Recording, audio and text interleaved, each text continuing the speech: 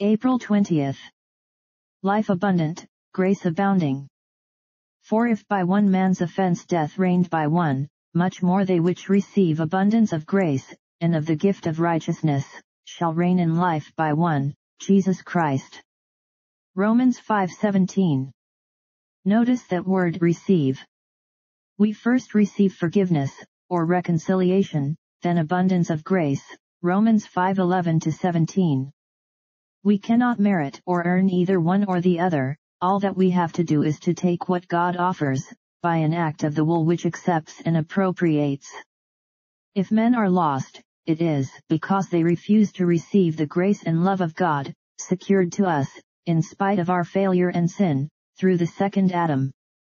We must believe that we have received, even when we are not conscious of any new experience, John 1:12.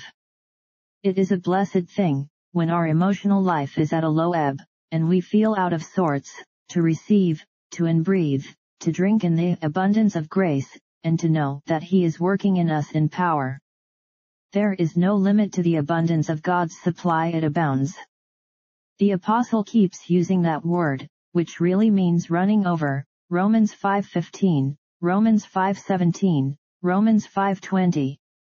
And the result of receiving more and more out of God's fullness, is that we reign, not in the future life, but in this. Ours becomes a royal, a regnant, a triumphant life.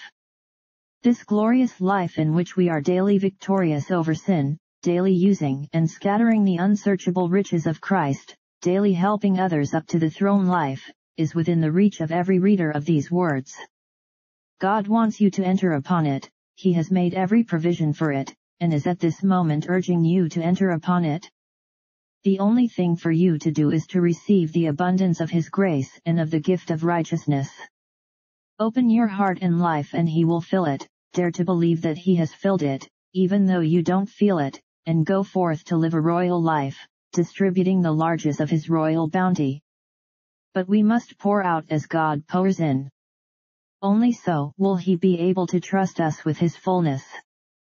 Our love to others, our willingness to help them, our forgivingness and patience must go to the point of self-exhaustion, if we would know the abundant life and the grace that flows over. Prayer. For souls redeemed, for sins forgiven, for means of grace, and hopes of heaven, Father, what can to Thee be given, who givest all? Amen.